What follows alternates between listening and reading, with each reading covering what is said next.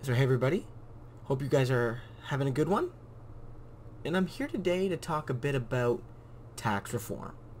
Now, I've done a bit of this on the last few episodes, largely in relation to the United States, talking a bit about how Bernie Sanders, Elizabeth Warren, Alexandria Ocasio-Cortez have sort of shifted the narrative in the United States, which has, since the 1980s been, utterly obsessed with lowering taxes for the richest people, under this supposed belief, which was bipartisan, maybe not evenly, but broadly bipartisan, this belief that, if you leave the rich unrestrained, you will unleash their creative and entrepreneurial passions and skills, and through trickle-down economics they'll make everybody richer. And I think we realized that that's bull, and I think that politicians like Ocasio-Cortez and Sanders and Warren, through their various policies, have shown that we need to move away from that now generations-old model.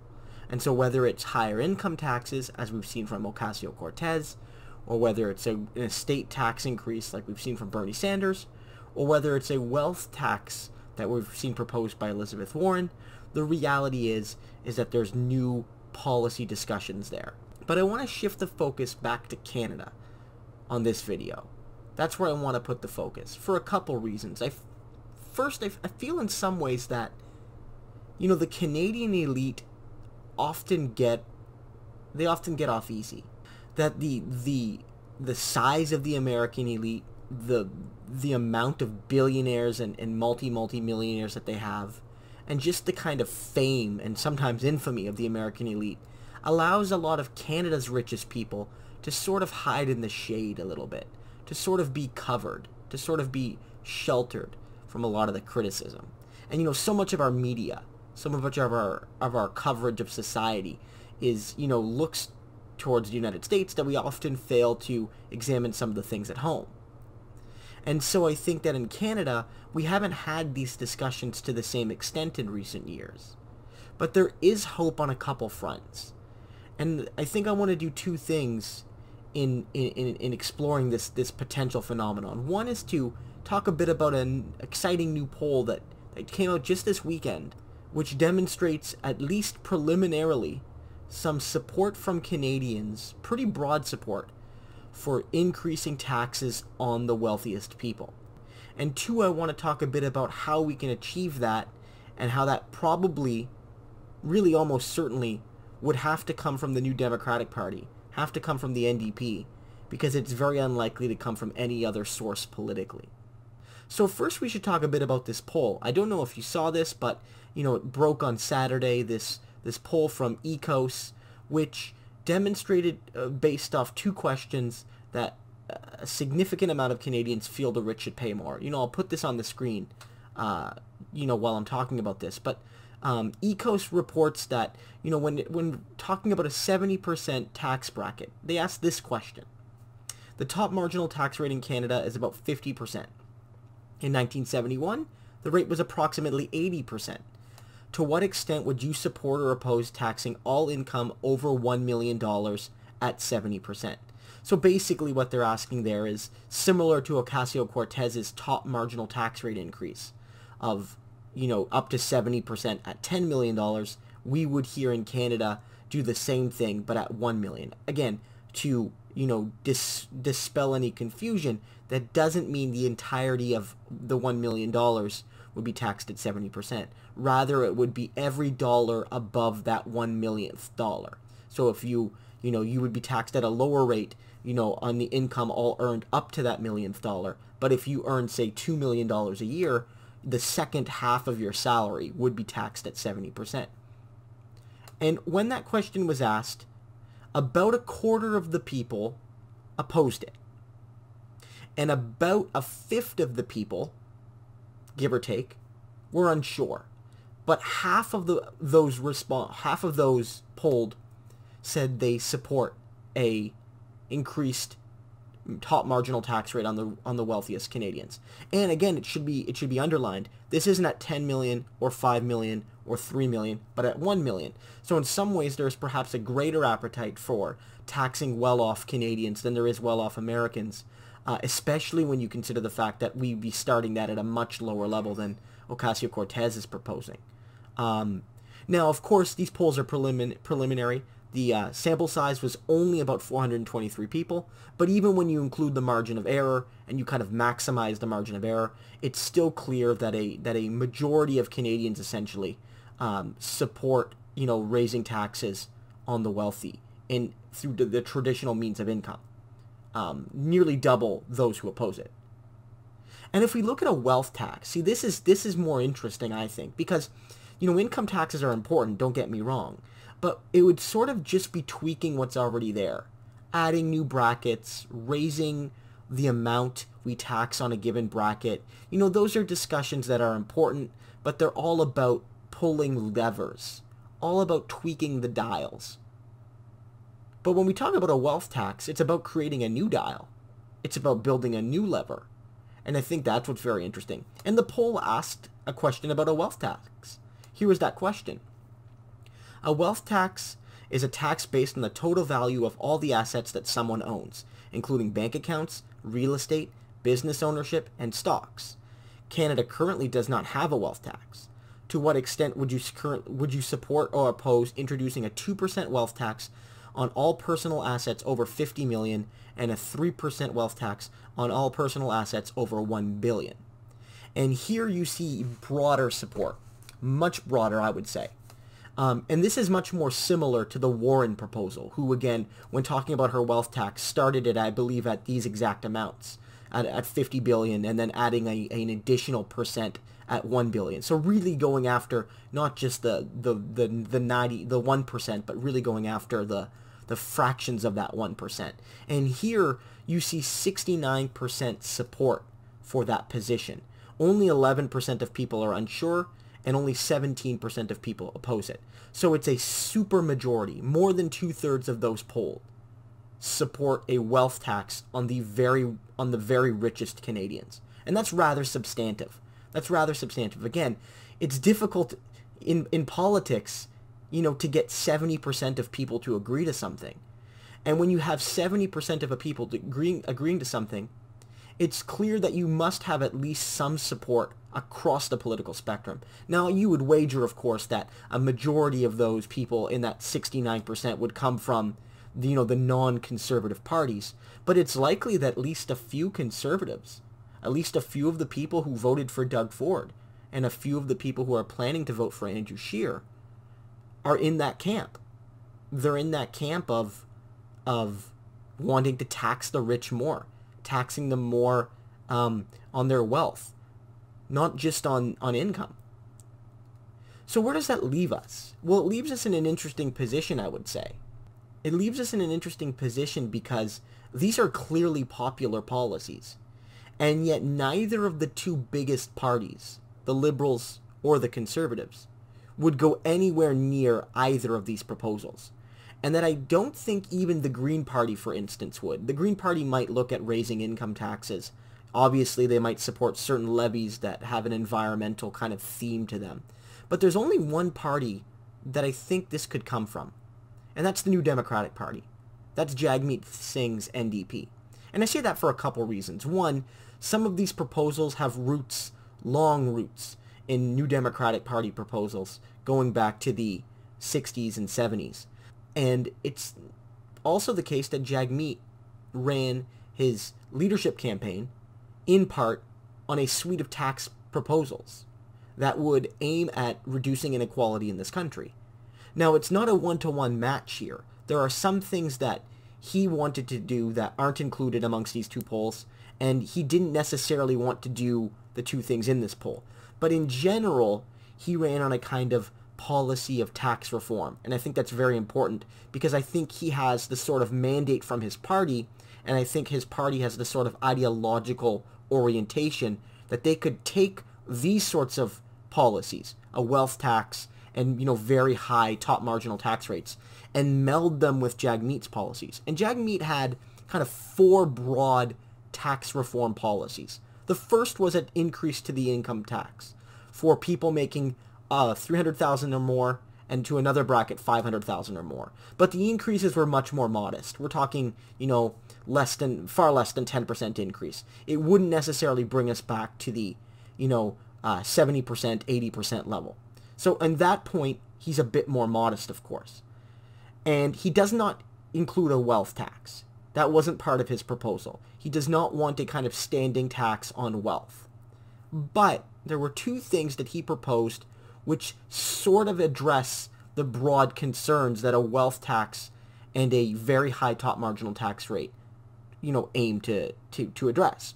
And that is a capital gains tax increase, and that is a estate tax. And so a capital gains tax increase here really means that Jagmeet is going to narrow the window. He's proposing to narrow the window between how capital gains are taxed and how labor income is taxed. And currently, we give a sort of advantage to capital gains. If you sell stock, let's say you bought a stock, you bought $50,000 worth, doubled in value, you sold it, and you made $50,000 profit. Now you pay taxes on that profit because that's income, but it's capital gains income and not labor income, and therefore you're only taxed on half the value of those capital gains. Whereas if you say go to a job 9 to 5, and make 50 grand, you're taxed on, the full amount of that income. There is no kind of, exclusion there. And so it seems like, in some ways, the sort of ways that regular people, the people who earn the vast majority of their income through work, make their money, and the sort of ways that some wealthy people do, which is through stock trading and selling very expensive goods at profits, things of that sort, are taxed quite lower, at least on a percentage basis. So Jagmeet is saying, look, I'm going to raise the levy from 50% to 75%. Now, it doesn't get us all the way towards a one-to-one ratio, what you might call the buck is a buck proposal that, the NDP supported in the late 60s, early 70s.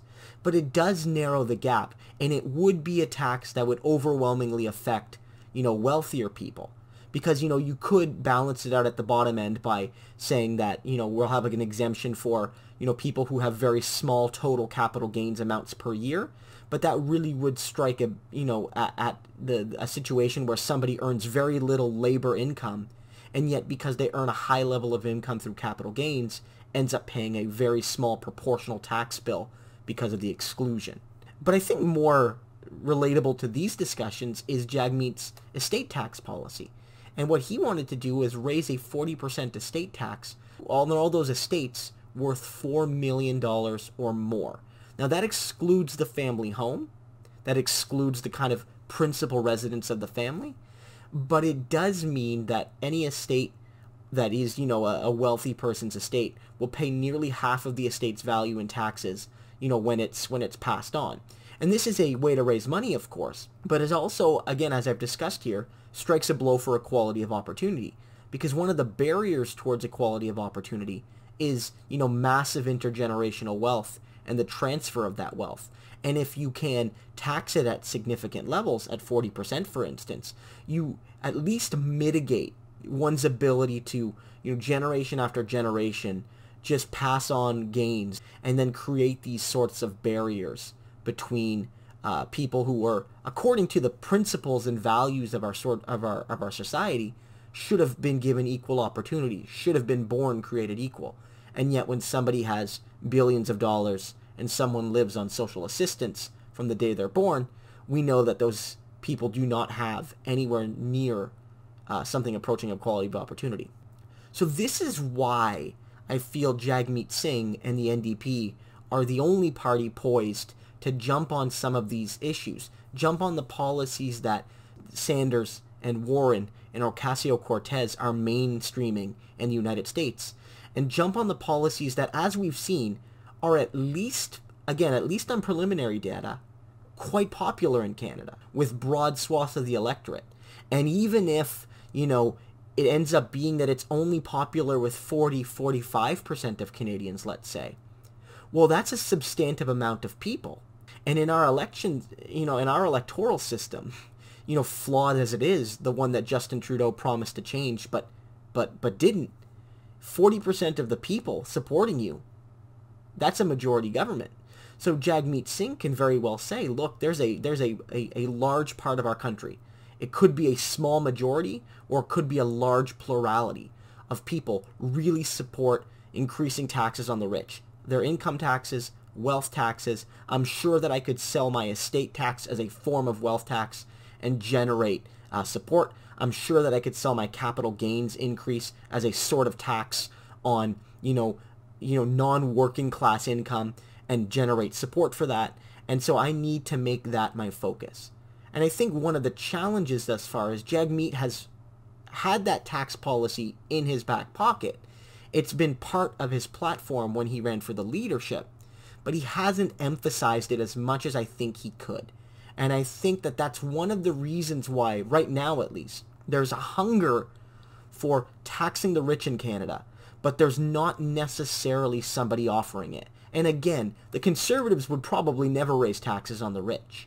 The Liberals, as they did in 2015, I could see them knocking up, income taxes a few points here and there on the very wealthiest, knowing, I think, quite perceptively that, the rich, can afford to lose a couple percent, but also that as long as you avoid, estate or capital gains or wealth taxes, you're actually not striking at the main, bases of the Canadian 1%'s actual wealth. So Justin Trudeau can offer a small income tax increase, wipe his hands and say, look, I've made Canada more equal, but the rich people still get to keep the vast majority of their income that they've earned and the vast majority of their income going forward.